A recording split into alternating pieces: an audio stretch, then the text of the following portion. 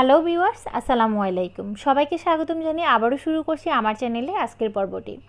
আজকে আপনাদের জন্য থাকছে খুবই মজাদার আর অল্প সময়ে তৈরি করা যায় এরকম একটি রেসিপি। আর এই রেসিপিটি মূলত তাদের জন্যই স্পেশালি আমি তৈরি করেছি যারা হোস্টেলে থেকে পড়াশোনা করছেন কিংবা যারা ব্যাচেলর অথবা যারা চাকরিজীবী কিন্তু রান্না করার মতো যথেষ্ট সময় হাতে নেই, কিন্তু তাদেরকে রান্না করতেই হয়। আবার অনেকের দেখা যায় বাচ্চাদের টিফিনও তৈরি করে দিতে হয়, সেই মহিলাদের জন্য বা সেই ভাইয়া আপুদের জন্য আজকের রেসিপিটি মূলত তৈরি করা।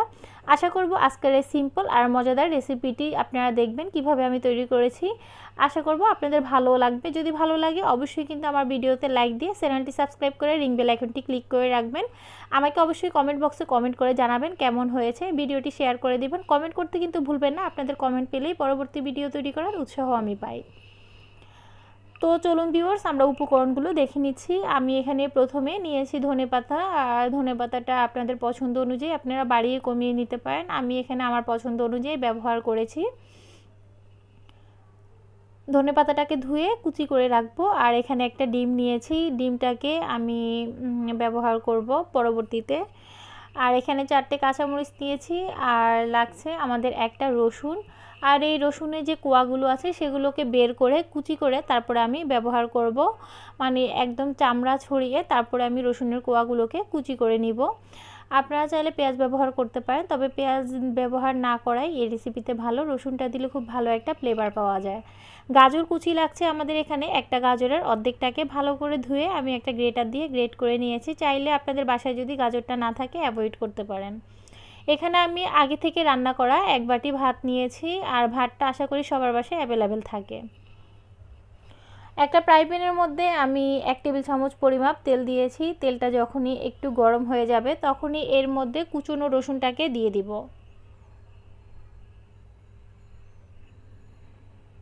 রসুনটা দিয়ে একটু হালকা আমি নাড়াচাড়া করে নিচ্ছি। আর চুলার আঁচটা কিন্তু একদম হাই হিটে রেখে সম্পূর্ণ রান্নাটা করতে হবে, এতে করে খুব ভালো একটা স্বাদ পাওয়া যাবে।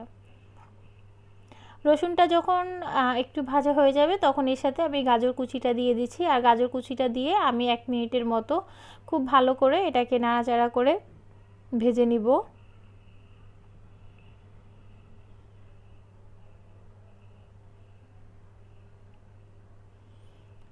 গাজরের সাথে আমি অল্প পরিমাপে লবণ ব্যবহার করেছি, লবণটা পরে আমরা আবার ব্যবহার করব, তাই এই পর্যায়ে আমি লবণটাকে অল্প পরিমাপে দিয়েছি, লাগলে পরে অ্যাড করে দেওয়া যাবে।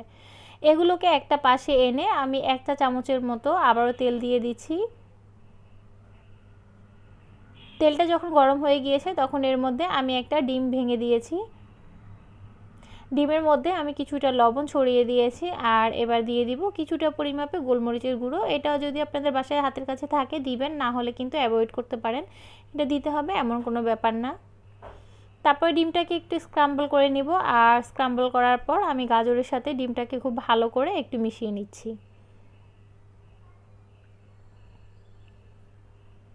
তারপর আমি এর সাথে 1 টেবিল চামচের মতো সয়া সস দিয়ে দিয়েছি। আর সয়া সসটা আশা করব অ্যাভেলেবেল সবার বাসায় থাকে, যাদের বাসায় নেই তারা চাইলে বাদ দিতে পারেন। এর পরিবর্তে 1 চিমটি টেস্টিং সল্ট ব্যবহার করতে পারেন। তারপর আমি এখানে যে 1 বাটি ভাত ছিল সেটাকে দিয়ে দিয়েছি। এবার ভাতটার সাথে আমি ডিম আর গাজর কুচিটাকে খুব ভালো করে একটু মিক্স করে নিব।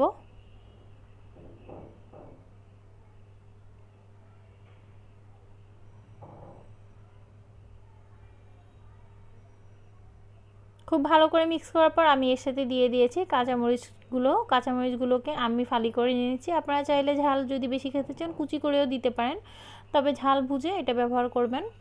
যখনই ভাতটা ভাজা হয়ে যাবে আমি প্রায় 2 মিনিটের মতো ভেজে নিয়েছি। ভাজার পরে আমি এর সাথে ধনেপাতা কুচিটা অ্যাড করে দিয়েছি।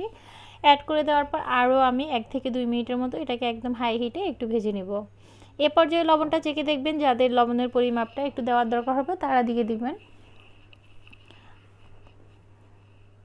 বাস তৈরি হয়ে গেল আমার আজকের খুবই সাধারণ সিম্পল একটি রেসিপি। আশা করব এই রেসিপিটি আপনাদের অনেক ভালো লাগবে আর অনেক উপকারে আসবে।